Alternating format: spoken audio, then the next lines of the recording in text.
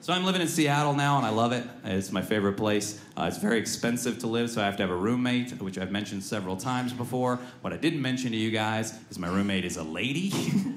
And I don't feel like a lot of y'all were picturing a lady there. And that's your own bigotry. That's between you and yourself. That's really something you need to ask yourself about. We're not dating in any way. She's just my roommate, just a friend of mine. She's really the only person that can tolerate me, is what we say. It's cool. It's weird. Like, she's one of those gals, she'll, like, go out on dates, bring guys home. I don't know how to feel about that, right? Like, she went to a bar the other day. She picked up a dude. That guy came back to our house, stayed the night, and then the next morning, all three of us found ourselves eating breakfast together. And I'm gonna tell you right now, Provo, that guy had no idea what was going on.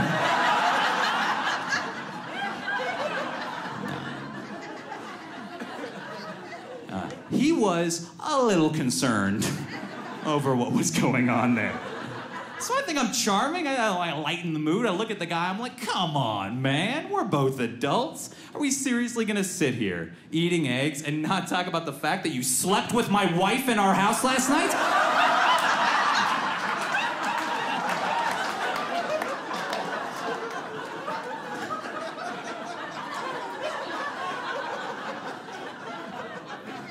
And I just threw my eggs at the wall and walked out of the room. You know what I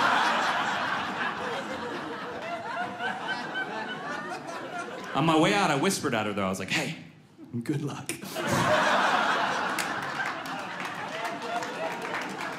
Oh, yeah, and the best thing is I can do it again to any guy she brings over. What's she gonna do, warn him? I don't think that's gonna work.